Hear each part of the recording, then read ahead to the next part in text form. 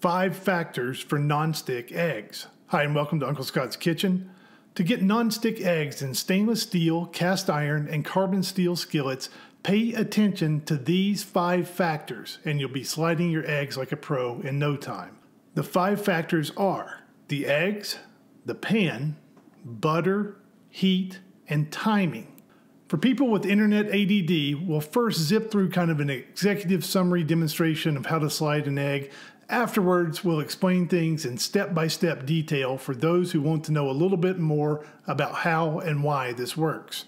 The quick version. Step 1, take your egg out of the fridge, crack it into a bowl, and let it rest for at least 10 minutes. Step 2, use a quality pan. 3, preheat your pan on medium. 4, use a tablespoon of butter. 5, and this is critical, after the bubbling stops, count to 5 and gently pour in your egg. 6, wait until the whites set up around the edges, then shake the pan and the eggs should slide. Easy enough. Now for the full version with more detail, we'll walk through everything step by step. Here we're going to first focus on getting your eggs to slide and be non-stick, so initially we're going to use a little extra heat and butter. Once you get the hang of that and you get your eggs sliding, we'll show you how to dial things back a little bit so that the eggs cook a little bit more slowly and stay more tender and delicious, yet continue to be non-stick. Let's go through the 5 factors. Factor 1, the eggs. Take your egg out of the fridge and crack it into a bowl and let it rest for at least 10 minutes before you are ready to cook. Why? Well, my fridge is set at 34 degrees, barely above freezing, and certainly below the body temp of the average chicken. It's hard to cook an almost frozen egg. Let your eggs warm up a little bit before cooking them. And cracking them into a bowl allows you to later gently put them into a hot pan, prevents accidentally breaking the yolk or dropping shell pieces in the pan when it's go time. Factor 2, the pan. You need a good quality pan. To illustrate, here are 3 of my all-time favorites, each with different materials and cooking surfaces, but you can slide an egg on each. This is a 9.5-inch de Bouillé French carbon steel omelet pan. Got a good seasoning on it, has nice curved sides for flipping eggs and sliding them onto plates, or perhaps a piece of homemade toast. Probably my favorite pan in the whole world. Here's a classic 10-inch Lodge cast iron pan, also seasoned. It's a little heavier and takes a little longer to heat, has steeper angled sides, great for cooking eggs, just maybe not for flipping them. Probably still need to use a spatula here. And finally, this is a Mauviel 250B 8-inch stainless steel lined copper. Really beautiful high-end pan. You're still cooking eggs on stainless steel though. Now the differences in the pans, for fried eggs, I really find the carbon steel to be easiest personally. I can kind of use it on autopilot. Now the cast iron is kind of in the middle ground, and for non-stick eggs on stainless steel I can do it, but I find that I really need to pay attention and bring my A game.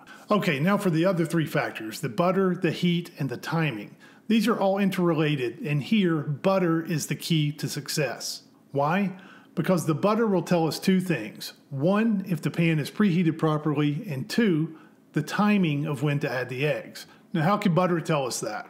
Remember that besides fat, butter contains a lot of water. When you put butter in a hot pan, it's going to melt and bubble and crackle and steam. That's the water content boiling, turning to steam and evaporating away, which takes heat along with it. And that in turn regulates the temp of the pan until all that water is gone. Then the temperature of the remaining butter fat will start to rise, and if you let it go long enough, it's eventually going to brown. Now there is a window between the time when the butter stops crackling and bubbling and when it starts to brown that turns out to be a great time to add the eggs. So when do you add the butter to the pan? Well, you preheat your pan first, then add the butter. If the butter just barely starts melting, your pan is not hot enough. If it flashes immediately into steam going crazy, it's way too hot. But if it melts and bubbles and crackles, it's just right. So let's put this into practice and show how it works.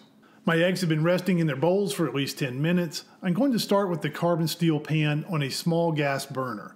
I'm going to start heating the pan at a shade over medium heat, but not on high or even medium high. Here is where you're going to need to experiment a little bit to find the right burner and the right preheating time for your pan and stovetop. But remember, the butter is going to tell you when you have it right. Now I'm using about a tablespoon of butter here, and immediately somebody's going to say that with that much butter, of course nothing sticks. But that is not exactly true. I'll show you why here in just a minute. So add the butter and notice the nice crackling and bubbling. The pan is at a good temp. And here's the key, wait until the bubbling and crackling stops.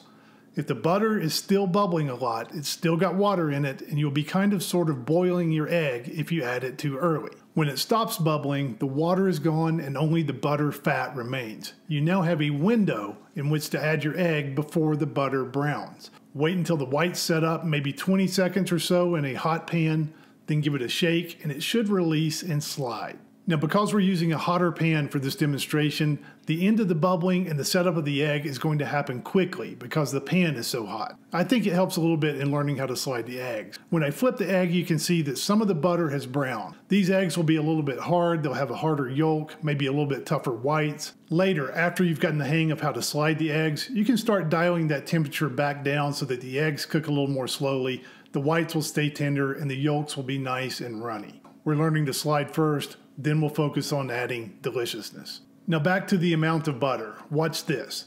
Here's the exact same carbon steel pan, same batch of eggs from the supermarket, same burner, and same amount of butter. And this egg sticks.